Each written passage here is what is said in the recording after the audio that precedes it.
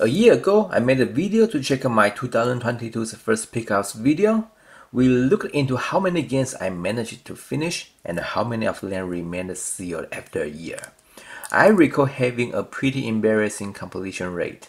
Now it's time to revisit this tradition and see how things have changed in 2023.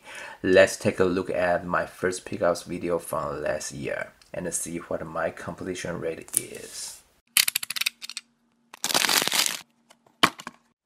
Last year, I grabbed 20 games in my first pickups video. That was an incredible number, even though I beat that record with 22 games this year. So far, I have managed to finish 6 games, while 8 remains sealed.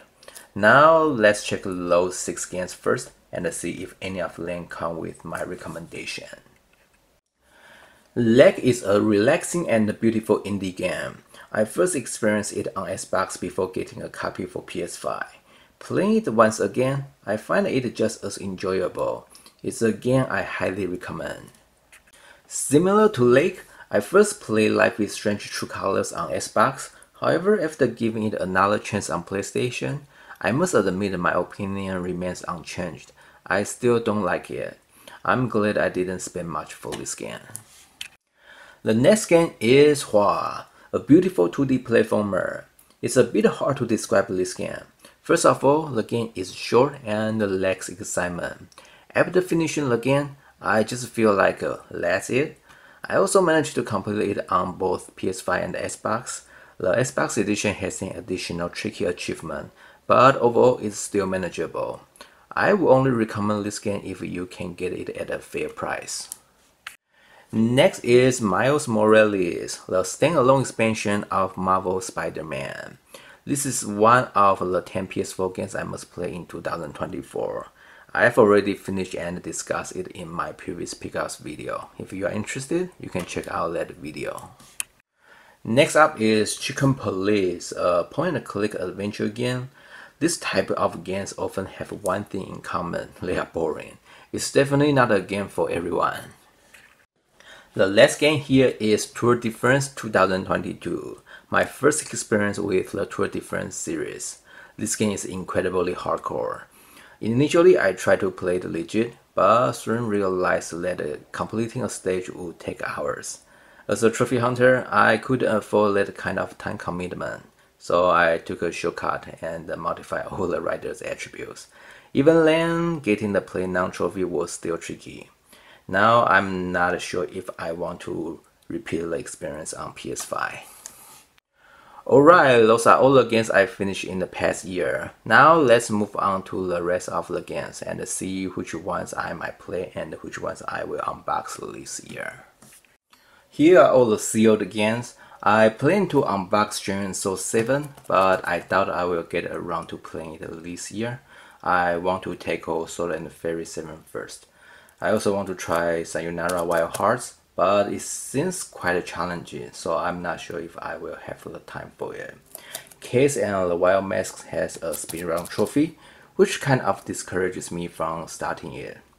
I might give House of Ashes a try to see if I like the series or not. As for the rest of the games, they will probably remain sealed. For those games we have already unboxed, as I mentioned, the only game I really care about in the title milestone is Frontline. However, after playing it, it's not as fun as I remembered. As for the other games in this collection, I might give them a shot in the future. I had actually planned to play Tales of Arise last year. However, they released a DLC with trophies, so I need to get that DLC first. The only Resident Evil we are going to play this year is 5, so I will not touch 3. I remember mentioning that I want to start playing the Wonder Boy series. Maybe I will get to it later this year. As for King's Bounty 2, it's going directly to the backlog.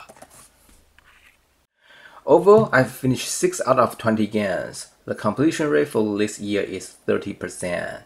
This is an improvement from last year's 23%. We have definitely made progress. However, I believe we can do better. Our goal for next year is to achieve a 50% completion rate, which means I will need to finish 11 games. Wait a minute, 11 games. I feel I just set myself up. That sounds like a challenge number. Let's see how far we can push ourselves. The last thing I would like to discuss is while making this video, it has brought back a lot of memories. A year ago, I was still living in my old apartment. I remember walking 10 minutes to the Amazon locker to pick up Mega Landlord in the cold winter. Also, the trip to the local GameStop to pick up gas guzzlers extreme. That was my first time using their store pickup option, and it wasn't a pleasant experience. Many of these memories are still fresh, but a lot has changed in the past 12 months. After nearly 14 years, I finally left my old apartment by the end of 2023. As some of you may know, 2023 was a rough year for me. Looking back, it seems like everything started going south after last year's first pickups video.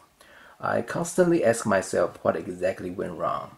How did things turn upside down so quickly? As today, I still have no answer for these questions. Anyway, that's it for this video. If you like today's content, be sure to hit that subscribe button below. I will see you soon.